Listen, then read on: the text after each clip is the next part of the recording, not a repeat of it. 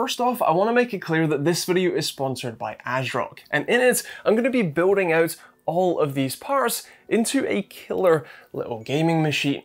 What we've got here is an ASRock RX 6600 XT, specifically the Phantom Gaming Edition, as well as an Intel i5-11600K that will be pairing with this ASRock Z590 Phantom Gaming ITX board. This is going to be a pretty impressive little machine, so let's start with getting it built, and I'll talk you through all of the parts as we're installing them. First things first, we need to get this board filled up, starting with our CPU. Now, despite this being an ITX motherboard and therefore absolutely tiny, they've crammed a full 10-phase VRM setup here with 90 amp chokes, which means that you can throw any CPU you want in this and it will work just fine. For our build though, we're going with this i5-11600K, which is a really good chip overall and offers a great price to performance ratio. To get it installed, it's nice and simple. We want to lift up the arm on the right hand side of the CPU socket and lift the retaining plate out of the way so that all of your pins in the socket are available. You'll then place the CPU down and in while aligning the gold triangle that's on the corner of the CPU with the triangle that's on the socket and on the motherboard. Place it down gently into place so that it drops in nicely. Then you can bring the retaining plate back down and pull the arm back down and lock it into place.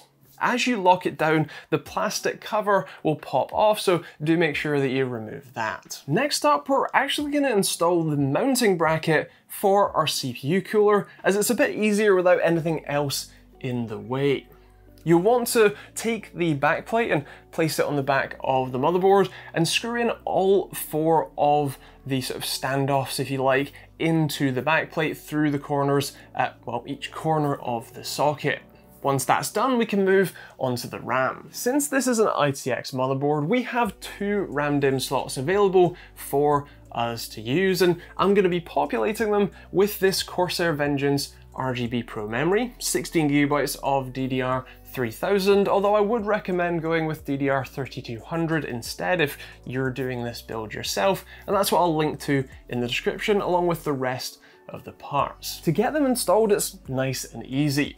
You want to open the locking tabs that are on the top side of both of your slots, then line up the notch in the stick with the notch in the board and place them down gently into the slots where you want to then push relatively firmly once you know that they're, in the grooves so that it clicks on both sides.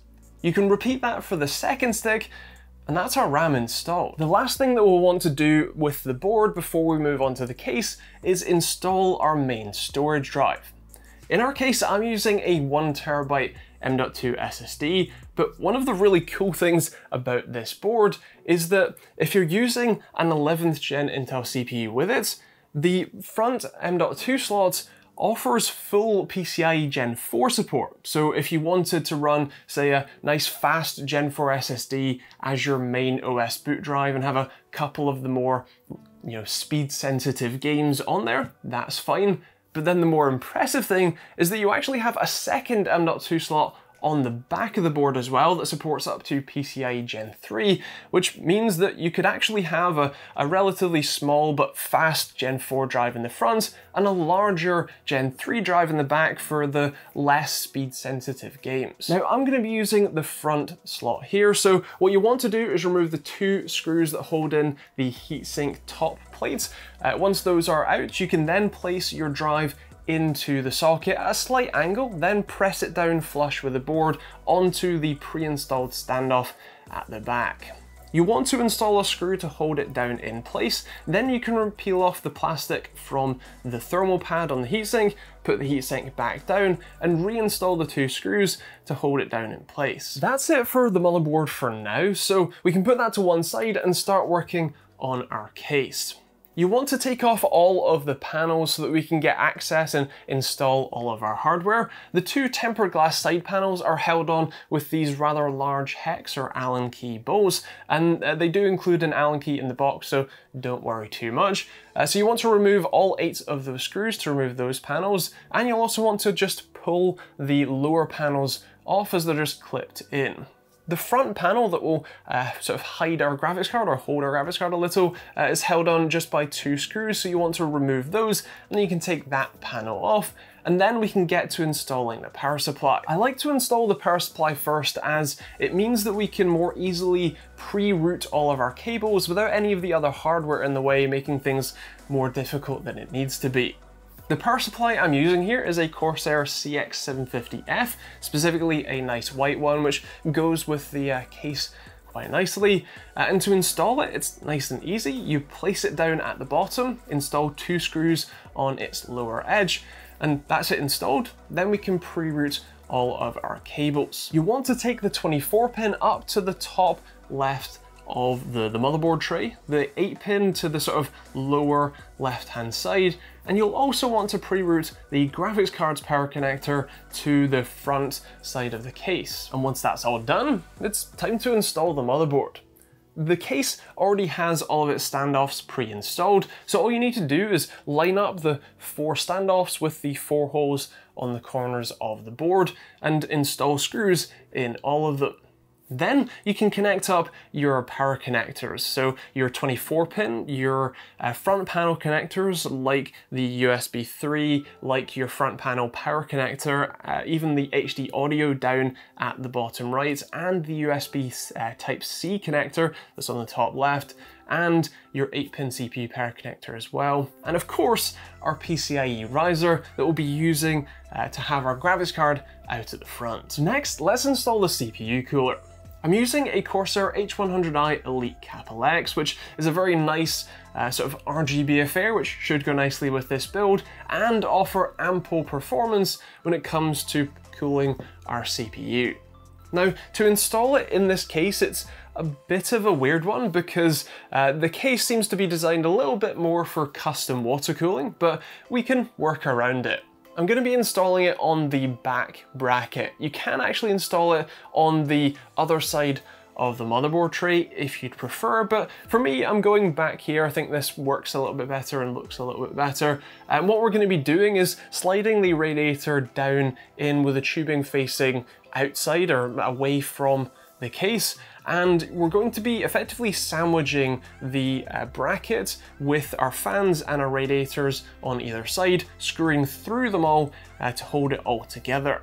Once you've installed all 8 screws, you can then put a grain of rice-sized drop of thermal paste onto the CPU and place the pump and block unit down onto it using the 4 thumb screws to hold it in place. Now this cooler uses an extra module to control everything, including the fans and RGB lighting. So you want to connect up all of the fan wires, the wire that comes from the pump unit, and the USB 2 front panel header to control it, and SATA power to power it.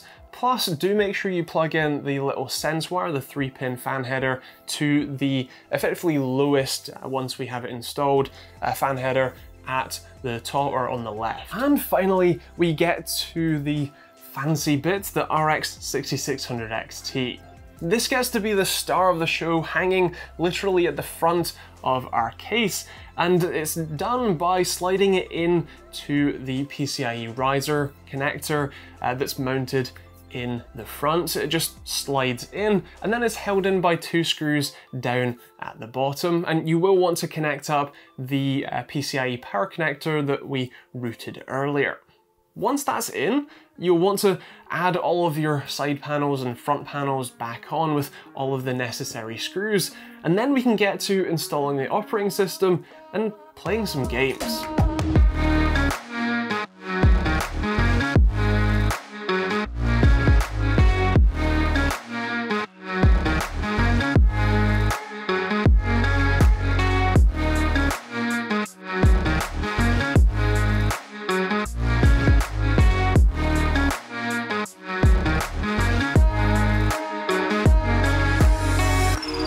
So Now we have the system built, I think it's time to test it out. I should make it clear though, if you are building this system specifically in this case, you should know that the PCIe riser cable that comes included doesn't seem to fully support PCIe Gen 4. Which means that when you go to boot it up for the first time, you might have some difficulty getting a display output from the graphics card. What you'll need to do is either use a PCIe Gen 3 graphics card to boot, or just disconnect the riser cable and use the integrated graphics to boot into the BIOS and update it, and then select the PCIe link speed to be Gen 3.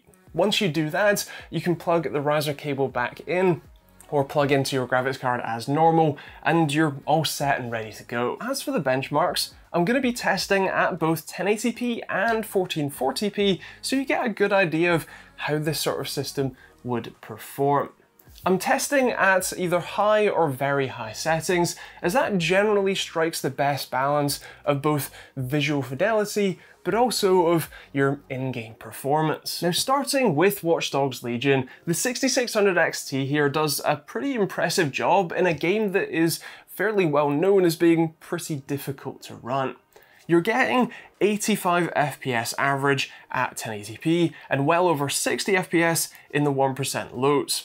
Even at 1440p, you still get over 60 FPS average at very high settings, so there's clearly plenty of power available. I've got Cyberpunk 2077 running at both high textures and high image quality, and that makes it one of, if not the most intensive game that I test. So our system averaging around 75 FPS at 1080p is actually a pretty decent result.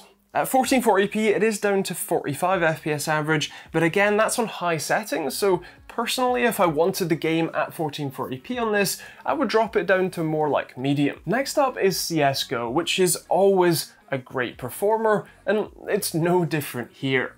You're getting well over 200 FPS at both 1080p and at 1440p. If you were playing this competitively, you would want to swap to a more middle ground setting, as that would let you run at more like 300 FPS on either, but as a casual player, I'm pretty confident in saying that 200 is plenty for me. As for Microsoft Flights, that's also a pretty intensive game, but our system does a great job running even on the high-end preset at 1080p, 85 FPS average, and over 60 FPS in the 1% lows.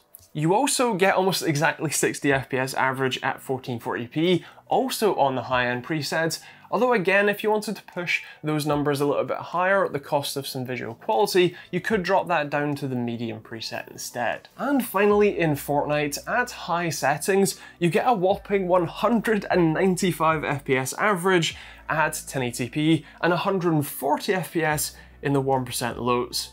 I'm pretty confident in saying that that's plenty. At 1440p, you might be a little confused as to why we've only dropped around 4 FPS average, but that's because when using the high preset at 1440p, it changes the render scale to 75%, aka 1080p, and then upscales it for slightly better image quality while basically losing next to no performance. Of course, if you want to see true 1440p instead, you can switch the render scale over and have a slightly more crisp viewing experience, but personally I do like the balance where you still get improved image quality, but you lose next to no performance. As you can tell by the results, this is a very well-balanced machine. The i5-11600K makes for a great pairing with our 6600 XT, meaning you get very little to no CPU bottlenecking, and of course thanks to this Z590 motherboard, if you wanted a faster CPU for perhaps a little bit more, say, future-proofing, or just a bit more, say, rendering performance, if you want to use this as an editing machine as well, then this board can handle, like I said, pretty much any chip you want to throw at it, including, say, the 8-core i7 instead. It also offers great upgradability for both the storage, as you do have both of those M.2 slots, and you can also upgrade the memory to both larger capacity and faster, again if that's something that you need later down the line. You can also upgrade the graphics card, either in this initial build or, again, later on down the line. And even if you do stick with the 11600K, you can still push the graphics card to a few tiers higher without really worrying about any level of CPU bottlenecking. So that's how to build a system like this and how it performs. I want to thank ASRock for sponsoring this video and providing this killer little motherboard and the RX 6600 XT. I also want to thank you guys for watching the video. I hope you enjoyed it, found it useful and informative. If you have any questions or thoughts on the build, feel free to leave those in the comments down below. I'm going to be leaving links to both the motherboard and the graphics card, as well as the rest of the parts in the description down below for you to check out, so do take a look at those. Of course, as always, if you want to see more videos like this one on a Monday, Wednesday and Friday basis, then do hit that subscribe button and turn on the bell notification icon. There's also plenty of other videos on the end cards you can check out if you want to keep watching. And like I said, if you have any questions, feel free to leave those in the comments down below. Otherwise, thanks for watching. Hope you enjoyed it. We'll see you on the next video.